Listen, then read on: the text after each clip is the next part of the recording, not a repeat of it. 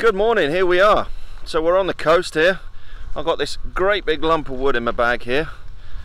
So during lockdown we built a pushnet. So we haven't used it yet, so we're going to just get to the beach, give it a go.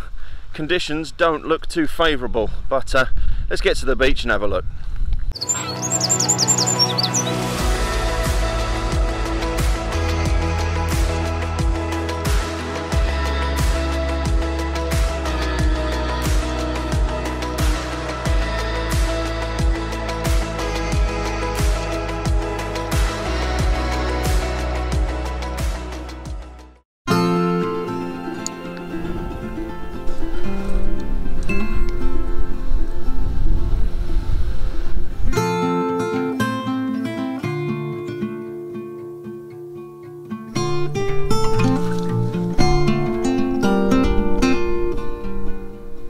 Still contemplating whether to bother freezing my nuts off at all.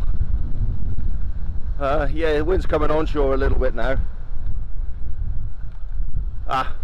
We'll get down there and I'll decide.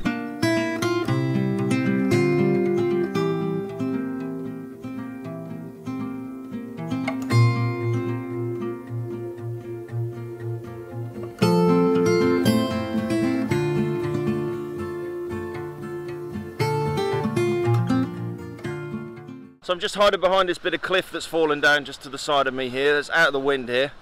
I think we'll give it a go. Why not? We're down here.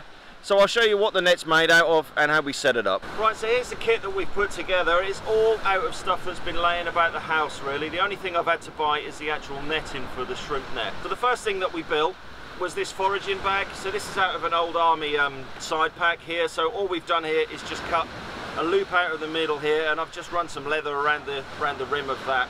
So that's literally going to be over my shoulder, so I can literally take the shrimp out of the net and put them into my bag. I did have a look online to see whether I could find some plans on how to make these, but there was no plans. There's a couple of videos on YouTube. I'll put a link to those in the description below as well, of people using these nets. So there's no plans on how to make them, so basically I just sort of looked at the videos and just sort of thought, right, this is how we'll do it. So the net itself is pretty simple to make. The main pole of this is just a piece of 2x2. The initial one that I made was just about up to here really. It was a little bit too short for my size.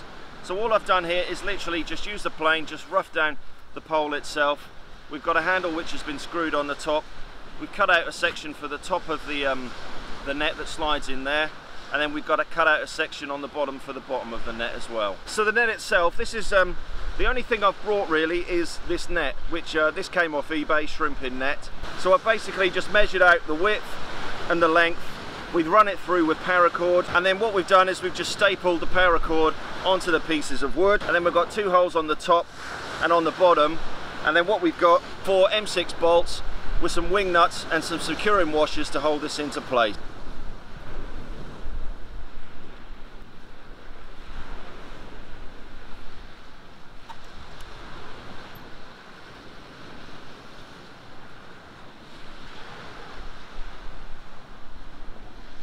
Right, so there we go. So that's how I've done it.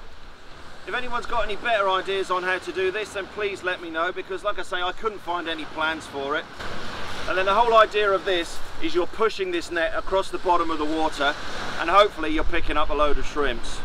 Right, I'm going to get in the water. It doesn't look great, to be perfectly honest. It looks quite nippy in there, but we'll give it a go anyway.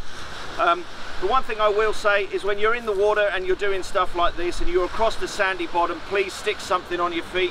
You've got, especially here on the Suffolk coast, we've got the weaver fish that are poisonous, and they sit in the sand. So I'm just going to go in my trail runners. But let's give it a go and see what we can get.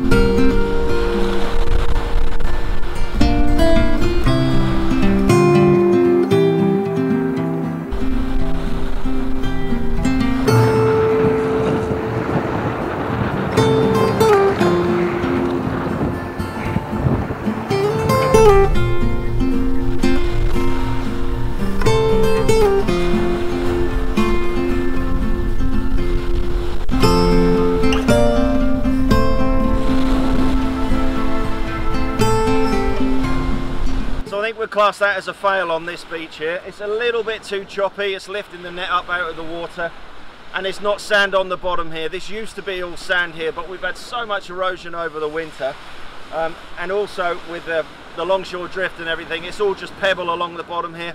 So all I'm doing is just picking up pebbles, and you really want sand, what the shrimps live in. So I think we'll class this as a fail for today. But I think what we'll do is, while we're out, is up in the woods up there, I've got a trail camera that's been out for a few days. So I think we'll pack all of this up and we'll go collect the trail camera and see what we've got on the trail cam.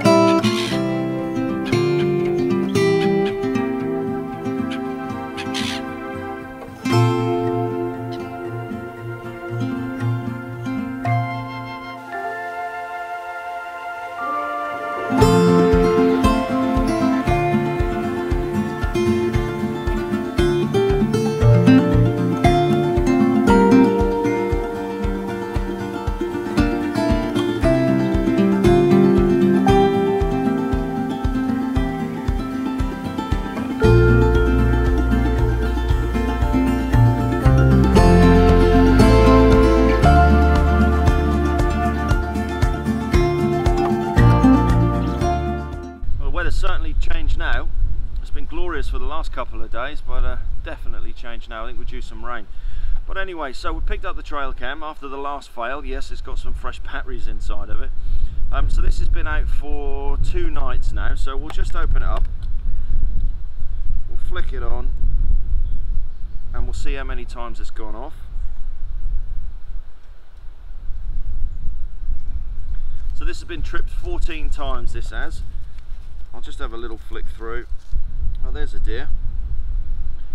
Anyway, this camera's been out here for 2 days. I've stuck it out in another woods for 5 days as well. So here's what we found on the trail cam.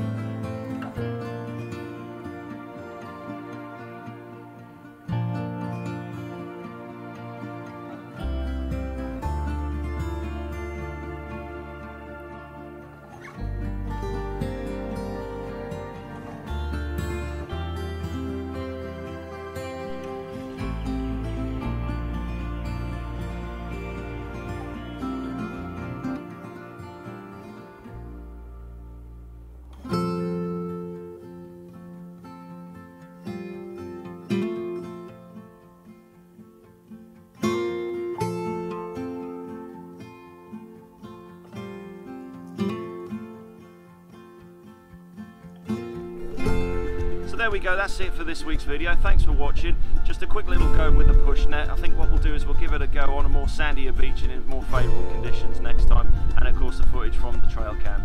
Thanks for watching. If you haven't subscribed, please hit the subscribe button, and as always there's a couple of videos here for you to take a look at, and we'll see you next week on the next one.